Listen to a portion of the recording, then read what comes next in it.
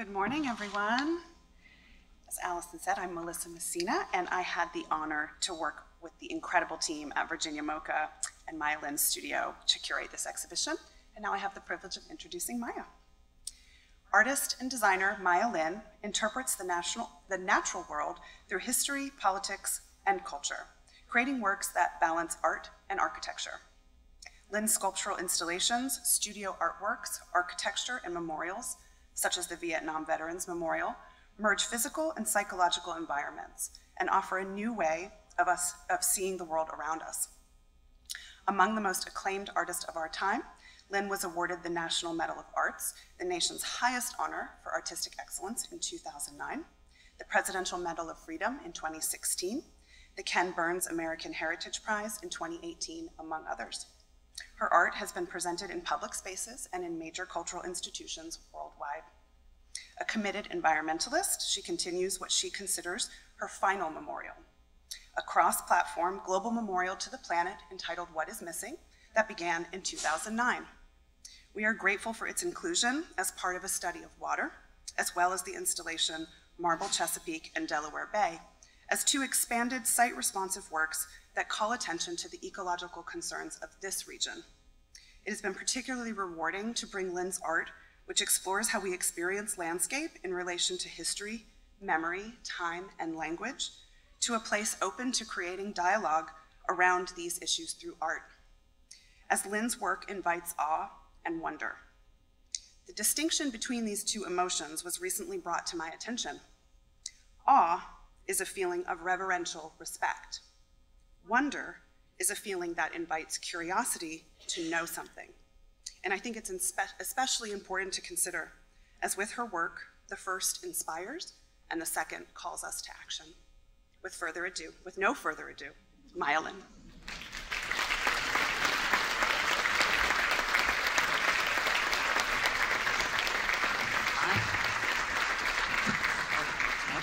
I'm just going to get started, so if we're going to go to a dark hall, you can all take a nap.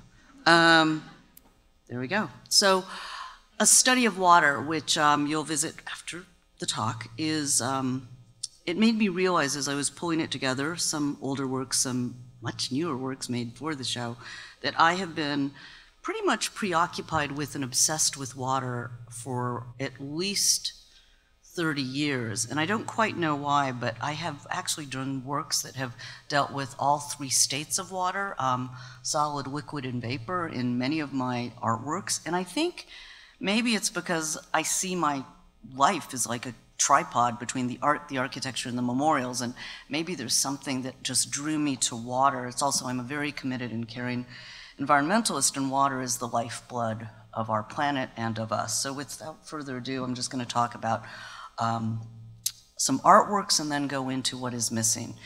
And this was a piece that I installed at the Venice Biennale, so maybe it was 2020, not 2019, called Water, Water Everywhere, and Not a Drop to Drink. And it was part of a group show Fong Bui had done, and you can sort of see the title in bright red neon, Artists Need to Create on the Same Scale That Society Has the Capacity to Destroy. And I wanted to create, since Venice is sinking, I just wanted to make a piece that was about the preciousness and beauty of water, but also its rarity and fragility. That being said, the Chesapeake Bay, which is why I'm so excited to be here, has played a very large part in many of my, what I would call the museum studio sculptures, and people have asked, I think in the last few days, well, why the Chesapeake? One, from an ecological point of view, it is one of the most critically important waterways in this country. Two, it is so beautiful as a form. And so sometimes I'm drawn to water because of the ecological importance, and other times because they make such a beautiful drawing. And I had a show at the Hudson River Museum, which was all about the Hudson River, and it was A River is a Drawing. And so it's just been, again, very much a part of my work. I think I cast the first one of these in 2008, and I've been working with the different riffs of it, which I will go into. But I've also done a really large part of my work is very large outdoor installations, and yet, again, involved with water. So this is a naturally occurring repetitive wave called a Stokes wave. And I came across this when I was researching my first, what would become my first of the earthworks. My father's a ceramicist, and I played in his studio as a child. And so I'm still playing in my studio now with a plasticine, which is an oil-based clay. So these are all different iterations of water waves. And I couldn't figure out, how does a wave begin and how does it end? And at some point, you just have to go out there with a leap of faith and start carving it into the landscape. So this was for the University of Michigan. It's 10,000 square feet. It's 100 foot by 100 feet. And I started understanding, how does a wave begin and end if you stopped motion and caught a wave. And it became the first of the wave fields, which I put in their aerospace engineering building in 1993. And at that point, I had interviewed all the scientists in aerospace engineering. And in the end, I found that one image of that recurring water wave. And at that point, the head of the department said, yeah, but doesn't this belong over in naval engineering? And so at this point, if I talk to scientists, I'm like, well, I'm going to go fishing for a lot of information, because I am site-specific, but my site isn't just a physical site. It's what's going on culturally, what's going on. And knowing that they were learning all about fluid dynamics led me to this piece. It did lead to further iterations. I do work in series, and even though I range form a lot out of series, I love to study an idea and then take it to scale, experiment with scale, experiment with form.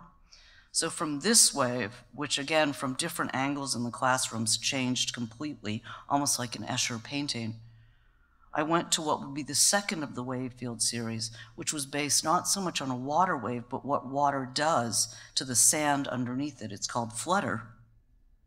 And it's a very shallow wave pattern, which worked perfectly for GSA, Federal Courthouse, Miami, because they were really concerned about people hiding or maybe snipers. So we ended up with a wave that worked for them, it worked for me, but it was kind of, I thought, really, you can't go above 2 feet. So that's, it's called Flutter. And those are just images of it. And with this one, we used Florida crabgrass because, again, I try to do something that is native species, hardy, and once we get it started, we'd need much less watering and maintenance and care. The third in the series I did for Storm King. As you can see in this drawing, those red line marks, which are cut topo lines, I fell in love with a former abandoned gravel pit. So a lot of the sites I choose are reclaimed sites, degraded sites, overlooked sites. So this one was at the edge of where all the artworks were. The Andy Goldsworthy piece was right on to the right of the red lines, and they hid this site under a very large earth berm, capped it temporarily with the state EPA, and just left it alone. So I proposed building the entire artwork out of the berm that was used to hide this unsightly little pit, and in the end, that's what we did. That's that berm, and this is sort of drawings of it. It's called the Storm King Wave Field. And I was probably on site every other day working with the crew to sculpt these mounds. And so with this one, I go from the first wave at Michigan was 3 to 5 feet. The scale is human. You curl up in a wave and read a book. Second wave, very shallow. Third wave, well, what if you could get lost in a wave? Sort of like we've all heard about it when you're at sea and the waves are 60 feet high. And I just wanted you to feel like you would almost get lost in each wave as you went into it. The waves are about 18 feet high. And they had to fit in and have a dialogue with the adjacent hills. And that's sort of how it sits today. But as I've been building these large outdoor work, I've been also bringing that aesthetic inside. And sometimes I think that what I make in my studio with my team leads to and is the genesis seed for what I then take outside. Because when you're working at the scale of 4 acres, 11 acres, you're working with bulldozers.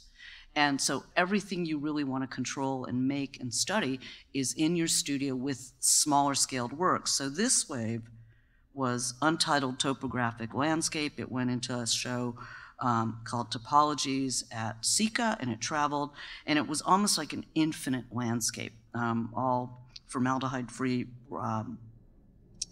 MDF board.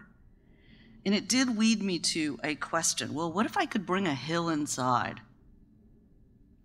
This is a blueprint. I think there's like 50,000 2x4s, each little rectangle called out. And it became 2x4 landscape. It's 3,000 square feet. It goes 18 feet high. And it actually can't make up its mind if it's a hill or a cresting wave. And this was a show that was sponsored by the Henry Art Museum in Seattle, Washington, the Henry Art Gallery. And it traveled. It took a while to travel it. I think it took almost 2 months for us to install this show, because there were 3 large pieces. But that's sort of the genesis. And I love the ambiguity. Well, from the front, it looks like a cresting wave. From the back, it felt like a hill. Led me to further explorations, both large scale and small, in wave formations. So the piece that you'll see here is called Flow. It was first done for Storm King as I opened the Storm King wave field, which led me again to, oops, I don't know how to get this to work. Okay. To a sinusoidal wave formation, which has led me to one of my largest pieces for the Gibbs Estate in New Zealand, where I worked in a really degraded pasture land that was draining terribly. So I ended up fixing the drainage and creating a piece that kind of is mowed partly by sheep. And that's sort of the piece. Some sheep. I actually have one where the whole site is covered by sheep, but I don't know where that one is. And these waves, it's called a fold in the field, and each fold is about 60 feet high. As well, my love of water has taken me to actually understand topographic terrain. We're a funny creature. We're very visual, so if we don't see it, do we really think it exists? If someone's downstream from you, are you really worried about it? And maybe you're worried if someone lives upstream from you is polluting. We tend to know the point in the river we're at, which again, one of the reasons I focus on whole waterways is to get you to see it as an organic, complex, completely connected ecosystem. But this is sort of how a computer sees topography. And that became a series of wire drawings called Waterline. This one is, again, for the show Topography. The only top 2 feet is the island of Bouvet. The rest of it is the terrain below the ocean in the southernmost part of the Atlantic. And again, it led me to one of my first permanent wire landscapes, which is for the San Francisco, California Academy of Sciences. And we mapped the entire San Francisco Bay at the mouth of the bay. And at this point, you can actually eat your lunch sitting under Angel Island. So my fascination with water level, sea level, this is the tallest mountain in the world. Can we guess what it is? Hawaii. So again, we tend to see land and water as completely separate. And it took me longer, say, for the San Francisco Bay to take the terrain above sea level and the terrain below sea level and get them to mesh, because we simply separate them. Of course, with climate change, sea level is permutable and changing. What isn't is the landscape itself below. So I always love showing this one because, again, Hawaii beats Everest by about a mile. And those cut topographies, I work with map makers, led to a couple pieces that really revealed topography above and below sea level. This one is called Around the World ×3, and it marks the equator, the 44th parallel, and then the North Pole. And that was for a show at the Parrish Art Museum. And just to give you an idea, you can see where people crossed over. This is a terrain of the Arctic Circle where in the lowest portion you could walk over in the Bering Strait land bridge. And so it became an Arctic and Antarctic circle. As well, I'm fascinated now by the massive changes that are going to happen in the North Pole. So these are all the rivers that flow into the North Pole. And it became a drawing, a Pin River drawing. which is also in the exhibit here.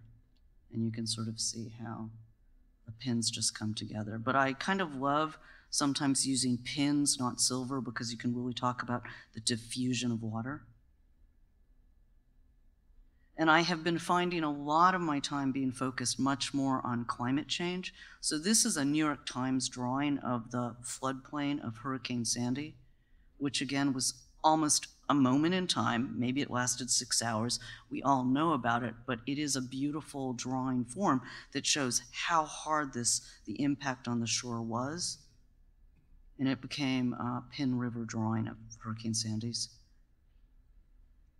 And again, obsessed with how quickly we are losing the ice and the glaciers in both the Arctic and Antarctic. And it's led to a series of works of which are kind of white encaustic, but not just showing sea area loss, but what the scientists are saying is it's the thickness. And the thickness is disappearing. So the thin layers of ice are all about getting people to understand that the vulnerability of ice when you've carved out from underneath. So it's going to melt a lot quicker now because it's so much thinner than it was 10 years ago, 20 years ago. So it led to an Arctic and Antarctic encaustic white-on-white relief sculptures dealing with the layers, the diminishing layers. So the uppermost level is where we're at today, and then the thinness, of course, expresses the vulnerability due to the fact that we're eating away, the water's eating away at these ice areas from beneath.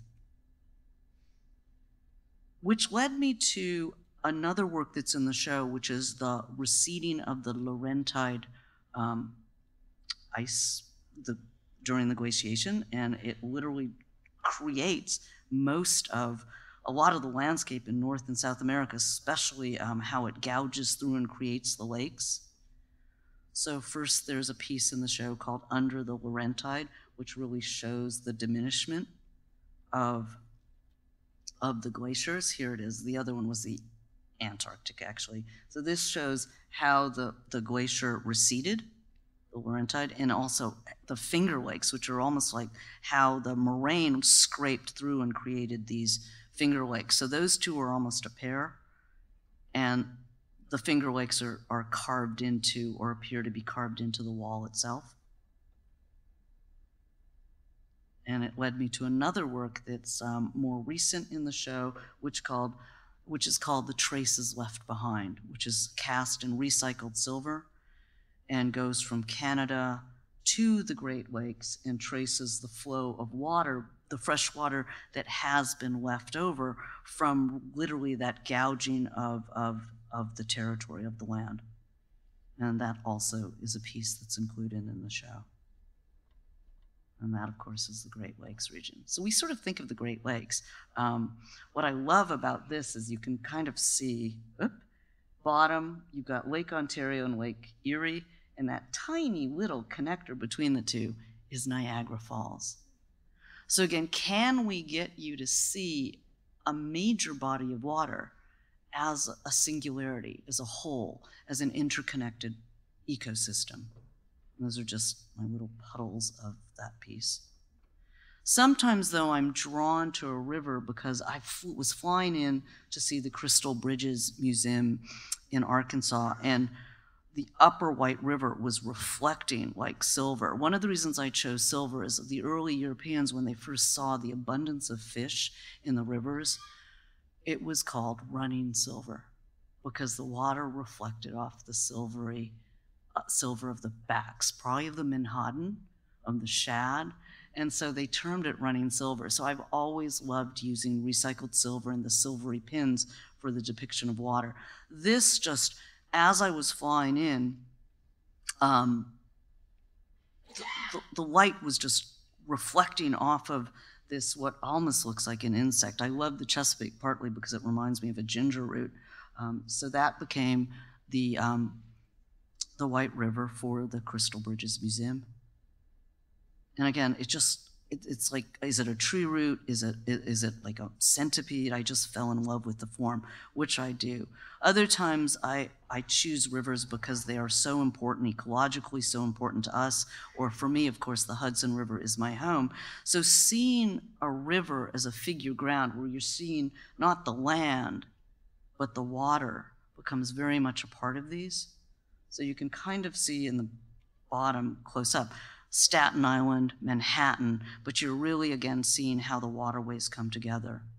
Or another piece for the Hudson River Museum showed the entire watershed of the Hudson River in pins as it entered out into the bay. And then here we are at the Chesapeake. That's part of the Hudson. Sorry, I popped around, but we'll go back to the Chesapeake, which I think is one of the most intriguing and beautiful water systems I've worked with. And after that silver piece, I did a piece for the Renwick, which I've kind of put in here.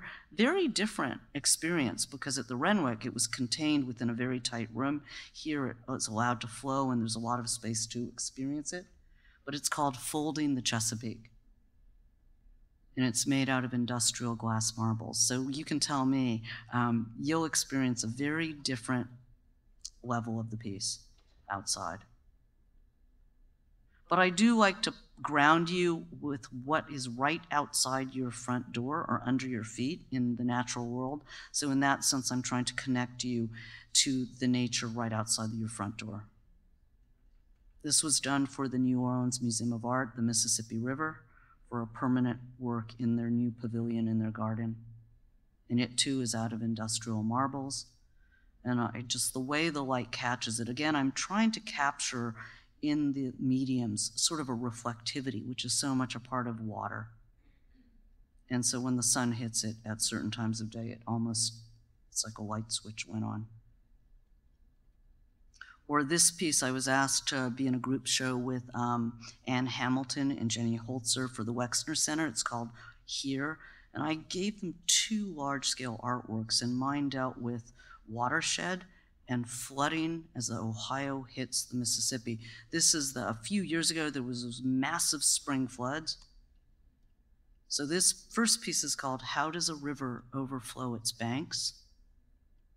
And this is the floodplain of the Ohio as it is about to enter the Mississippi. And that's just one of my drawings of it. So it starts, every river, tributaries, the river itself on the walls, and then at some point, there is so much rain coming in that the water breaks the bank. So at that moment, the marbles turned from the ceiling and the walls to the floor, and all of a sudden it became a negation. So the river becomes a negative and the floodplain becomes a positive. So that's how this show looked. And the break, so all of a sudden you see the massive flooding that is going on, again, partly because of climate change. Or a lot because of climate change. That, along with an entrance piece, was about the aquifers that go completely throughout Ohio. I am from the state of Ohio, so I really wanted to point out the fact that it's coal country there, which means there's a lot of natural gas and fracking. And if you do not frack carefully, what are we doing to our watersheds? So these are all the fracking wells that are being tracked. Notice where they are in relation to the watershed. So I made a drawing. And that's sort of how that drawing looks. Now I'm going to show you images of a piece that has nothing to do with water. I'm not going to talk. It's Ghost Forest. It's a piece I installed last year. Just to give you an idea of something that isn't really, it is about water, and that salt water inundation killed off the Atlantic cedars that I used for the piece. But just to give you an idea of something that I did process-wise.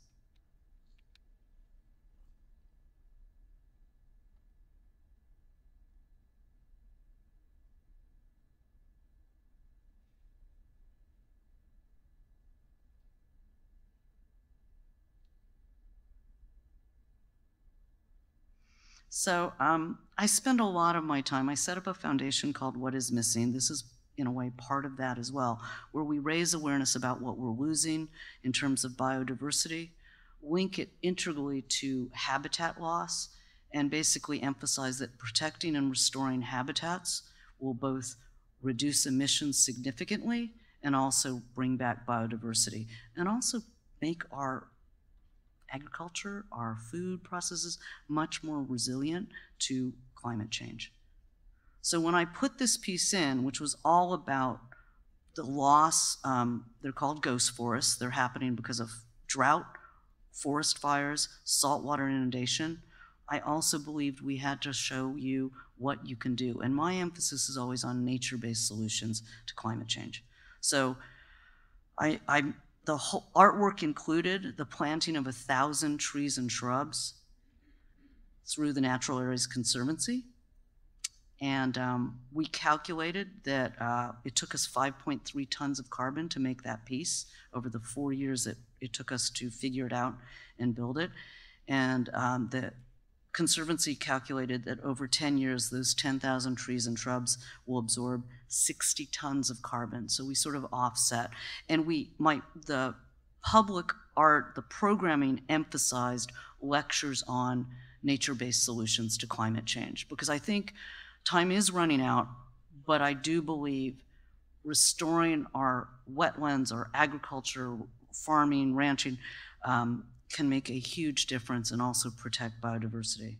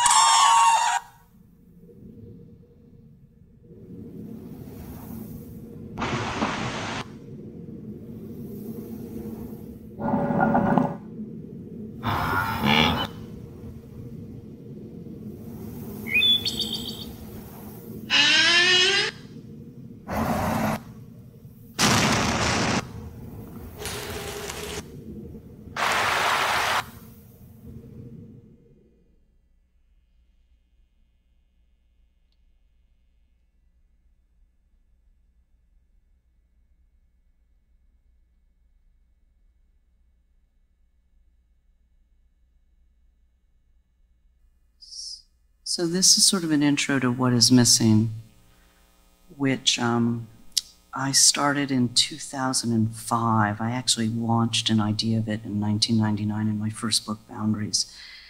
I had worked on 4 other memorials, Vietnam, Civil Rights, the Women's Table, the Confluence Project, which is dealing with Native American tribes along the Lewis and Clark Trail. And I started collecting clippings on biodiversity loss. Since I was a child, cared deeply about the environment, so I wanted to call one memorial into being. And so it became What is Missing. It started as the Extinction Project, but by the time I did the artwork, the water landscape for the California Academy of Sciences, I realized I needed to deal with what we're losing, especially stuff you don't even realize is disappearing. So it's not the species that are already gone, because obviously what we want to be doing is to understand the ones we will lose if we do not take action. So that's sort of how it started. It has been a guerrilla art project. promised the scientists at the California Academy of Sciences I wouldn't just focus on loss, that it would be equally balanced with what we can do to help. So it's just a wake-up call and a call to action. And I asked the question, well, what if I could make a memorial jump form? What if it's like water? It will flow wherever it's invited in. It's free as long as you share it. And so it's sort of a permutable work. First permanent installation is RCA Victor, Our Master's Voice. It's a listening cone, and Nat Geo donated film, the BBC donated film, Cornell Ornithology donated film and sound, and kids love to sit inside and listen. We've created about 75 1 to 2 minute, almost haiku-like videos about what we're losing, because we started with what we're losing, but I always knew this piece, like all my memorials, would deal with time. It would work with the planet, past, present, and future. And I'll go into that in a second. But this was the listening cone. This is one of my favorites. It's called The Empty Room. You get to pick up an optic piece of plexi and catch the animal or place and learn about it. The text is quoted from all the environmental groups, science institutions, because I wanted you to see them as a family, as a whole, and chart the work that they're doing. Again, how can I maybe get you to connect to nature in a different way? You hear the animal before you see it. Again, stopping that visual connection first. You're denied the animal, so again, we are very visual, and we tend to pay attention more if I stop that first and let the sounds envelop you. Creative Time got us the MTV billboard for the month of April one year. It's a volunteer project for me, so I kind of come out with new iterations every Earth Day.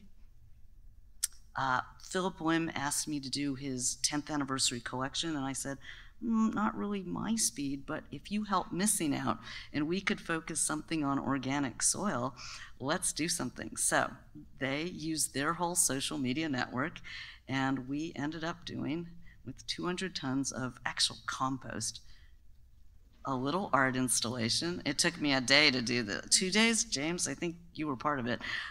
It was insane. And then this is what happened. You know, it's like my girls sort of had a laugh out of this. I don't really, fashion isn't my thing, but anyway, my deal with him was he would donate money to Missing, but on top of that, he got his entire team to go out into parks in and around the city and repurpose all the compost, as well as we used his social media outlet to send out what is missing information, what is missing soil. Since 1960, 1/3 of the world's arable land has been lost through erosion. And again, here comes the emphasis, regenerative, no-till, organic agriculture. Huge boon. And then I partnered with the Perfect Earth group to ask a quick question. What is the largest crop grown in America? You got it. The American lawn. And these are the pesticides that you're exposing your pets and your kids and you to. But you might not know this. So what I try to do with Missing is have a little bit of a sense of humor about this. Did you know more gasoline is spilled refilling lawn equipment than was spilled at the Exxon Valdez? We just have to put this in perspective, guys. But also, that's 50% of your land, so you could give 50% of your land back to nature and links to groups so you can invite nature in, and then Perfect Earth Project, which now has become 2/3 for the bird, tells you how you can make your lawn toxin-free and habitat-friendly. So the only thing we ask of you is give us a memory. I'll get into that later, but then we try to focus on the groups in each area that we're highlighting. Another piece I did for Storm King is called The Secret Life of Grasses, emphasizing that the root structure of prairie grasses can be 12 to 18 feet, and that's where the soil is really becoming a very healthy, very complex carbon sink. So we worked with the Land Institute, who have developed a perennial wheat called Kernza, because every time you till up the soil, every year, and have to replant, you're releasing carbon and you're actually promoting erosion within the landscape. So that's that piece, which was built for Storm King a few years ago. Because that is, did you know, prairies can store more carbon underground than forests can store in their trees above ground. So that root structure is unbelievable. So we wanted to kind of emphasize that. And then, of course, with Ghost Forests, which we linked to What is Missing and created a soundscape of animal sounds of animals that used to roam through Manhattan, from bears to wolves. And then again, the offset and the collaboration with the Natural Areas Conservancy. So soil and the life of that soil, what's right under your feet, is very much a part of this project. But what we're really trying to emphasize is that the main drivers of climate change and the main drivers of species loss account for 50% almost of all emissions. So if we can focus, What is Missing focuses on that middle section, which is all about land degradation and loss. And if you add up, if you take Nature Conservancy, Project Drawdown, the Climate Foundation, that restoring our forests, farms, croplands, pasture wetlands, that could be 45 to 90% of annual emissions offset. It's huge. And what if we could give that land back to nature? So if you go to the website, it is still a work in progress. This gorilla artwork has grown iteratively.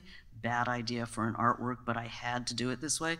So the website has seen many, many different forms. And then we had a little bit of a kerfuffle in December. We were almost revamping it, and then we lost the web designer, so we are revamping. It's not there yet, but have patience with it, go to it, explore a history of the world. There's thousands of ecological histories, personal memories, add a memory. But we also wanted to deal with solutions. So this was the old site, and you can sort of see it's like a video game. You don't quite know how to use it. So instead, we've now got this. If it'll play. Uh-oh. Let's see if it plays.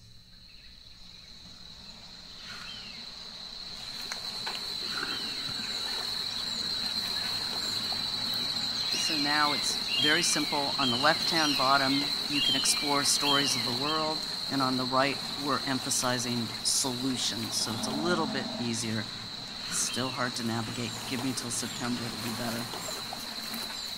But there are, again, thousands of stories. And there are in-depth timelines,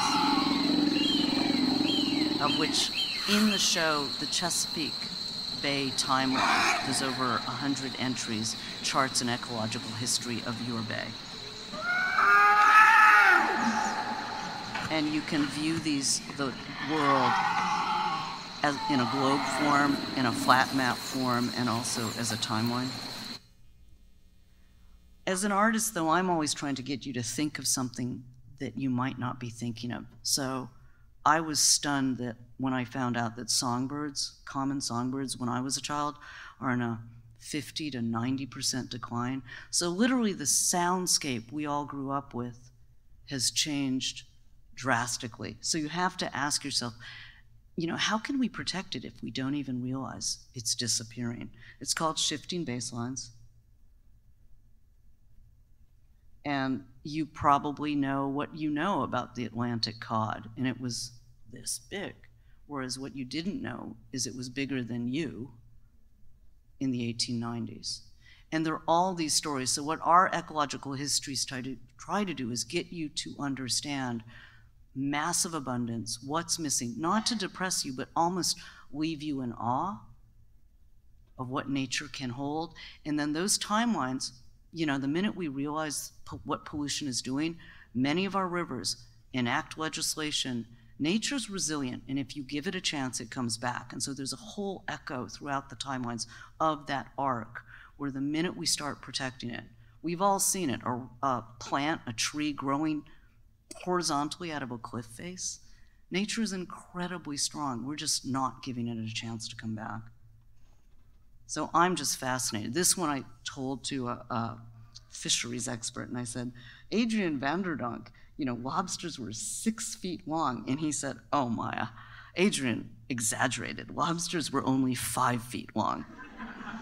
So And these are those timelines. Again, I apologize. The website, we kind of got left in the lurch in December, so it's actually harder to find the timelines. We're bringing that back, but be patient with it. By September, it should be up and running. But the timelines are hugely important to us because they really do show the abundance at the start, the horrible loss, and then the need to protect, legislate, conserve, and then the Thames is the cleanest it's been in 400 years.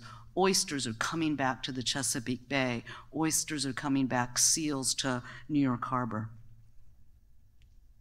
So of course, just to give you an idea, I just learned this like about 4 days ago. I had no idea that the Chesapeake Bay is formed more from not so much the Laurentide glaciation, but from this massive meteor that hit this area 36 million years ago and created this intense backwash up in. So that I just had to put in. But oops, these are just more, we kind of bring you through, get you to place yourself in the time of what Native American tribes have been here before and acknowledge that.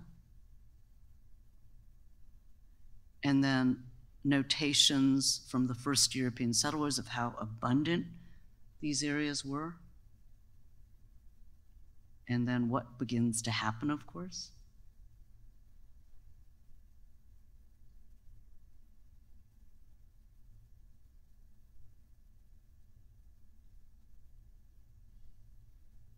So we would love memories of the Chesapeake Bay area. We actually don't have many. I would love everyone to go and handwrite it down in the show or add it to share a memory on our website. If you have a photo, if you can remember something your grandparents told you or parents, we're literally trying to touch back to that idea of shifting baselines.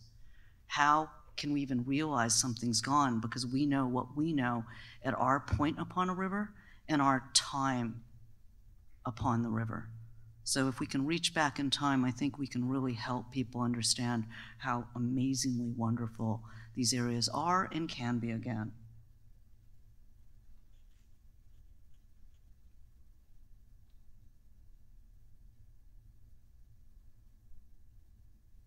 So things are coming back. We just went out to the Chesapeake Bay Foundation and looked at oyster restoration. Oysters play a big part. So loss is a very important part, but the memories are just so heartfelt to me. So someone entered this is Narragansett Bay, where like black tie dinner out on the ice. Can't do that anymore. Wonderful memories. So please help us out. And so that is sort of what we're losing in the past and connecting you, making you feel like care enough to want to do something. And then comes solutions. So on the right-hand side, what we've got going right now, it will keep going. It's called Mapping the Future, where we go through agriculture, forest land, aquaculture, and we get to map and show what you could do and how important it will be to not just reduce emissions, but to give land back to nature. So that link is always there. And I do believe science fiction art, like we imagined it first and then we got to the moon, we made the escalator, the elevator. So I think if I can roadmap possible, plausible solutions, and I'll show you some of the things we do through Missing. So web-based mapping project, forest protection, regenerative agricultural, sustainable grazing, wetland protection, increasing protection and conservation of land, sustainable practices, energy, transportation waste, and sprawling up. So it's called Green Print, or Mapping the Future. It looks at how we live, where we live, what we spend our money on. So I do a whole section, this is where the artist in me comes out, maybe to get you to think about the problem slightly differently, play with scale. So what if we all lived at the population density of Manhattan? How much space would 7.6 billion of us take up? Anyone know the answer? Someone shout it out. State of Arizona. So the next time someone tells you, oh, there are too many people in the world, I don't think it's just about that. I think it's land use and resource consumption. And I think the top 1.3 billion of us are doing the damage. So again, we try to rearrange the lights in mapping the future. But we also love getting you to think about the problem slightly differently. So according to the World Economic Forum, it would take 1.6 trillion annually to curb climate change. It sounds like, oh my God, that's way too much money. But then think of some of the other things we spend every year. And what we're basically doing is spending our kids' futures. So again, maybe with the sense of humor, follow the money, we like, oh, have another drink, but actually don't have that other drink, spend it on the environment, 1.5 trillion. Tobacco worldwide, drug trafficking meetings in the US, or I love it, gambling worldwide, cell phone, bottled waters, gasoline. It's just, this is what we're doing, and we're doing it every year. And you know how bad it is out there and how bad it will be. So again, trying to put it in perspective, maybe 1.6 trillion isn't that much money, and we could turn this around. Love this one, and if you go over to protecting all biological diversity, it kind of is equivalent to what we spend on chocolate worldwide. And so just take a look through. I'm not going to read through it, but I just find the fact that what would it take, according to Lester Brown, to stabilize all water tables? And ironically, that's sort of what we spend on bottled water in the US. So again, this is all and will be more easy to find on the website in September. It is there. It's under green print. It's really hard right now still, but it will get there. And this one I love because, again, agriculture around the Chesapeake Bay is a huge part of it. And a lot of it is because we think it's intractable and there are these massive subsidies. So what if we subsidize good practices rather than bad? You still get the same amount of money, but you could convert so that we could actually protect our soils, protect ourselves.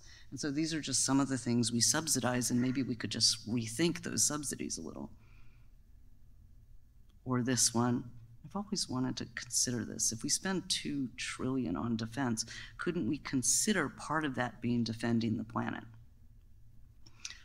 Cannot resist comparing how much we spend on space exploration, as in we've messed up this planet, we will go elsewhere, compared to what we are not spending on what we need to be spending on, because this is our only home. We really don't really want to live on Mars. And then this is the price if we do nothing.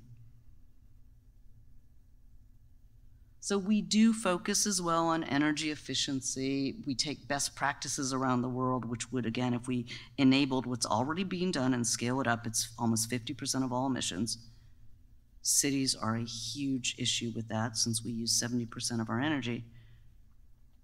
So we ask questions like that. But for the most part, we like to emphasize going back to protecting nature and how it can benefit both biodiversity and reduce emissions. So it's called Save Two Birds with One Tree. And if you protect a wetland, you save 3 birds because you also protect yourself from rising seas. But just to give you an idea of scale, this is how much area it would take, the little dots, for offshore oil, offshore wind, and solar, which, I don't know, I have this thing against every field I see covered in solar panels, when instead the amount of area it would take to offset the US electricity needs with solar panels is ironically equivalent to our area in parking lots. So why aren't we putting more of our solar panels on the built environment and leaving our fields as fields? So we do have a whole list of what you can do, what you can buy, and we, again, try to get you to think of it differently. So just comparing the US to the European, to the Chinese, to the Middle East, what's in our shopping bag, how big is our home, how much water do we use? So you can kind of tell per capita, we kind of need to rethink what we're doing. Diet is a big one, but I don't say don't eat meat. I just say, whoa, what if you ate 20% less? That would free up enough land equivalent to all the protected land in North America and half the protected land in South America. And oh, it's almost Easter, so I can't resist. We always send this out. So anyone have an answer to what do a rabbit and the Mississippi River have in common? we'd save enough water equivalent to what flows over the entire Mississippi. And if we all substituted rabbit for beef, this is how much land we would save up. And again, I'm glad you're all laughing, because again, for me, it was always about, can we just think differently about this? Can we just put it in a perspective that kind of says, this is fixable, this is doable, we could all do something, we could make a difference here. So we couldn't resist, like, this is like the carbon footprint of eating different types of meat. Couldn't figure out how a lamb had such a big footprint. I still don't believe that, but there it is.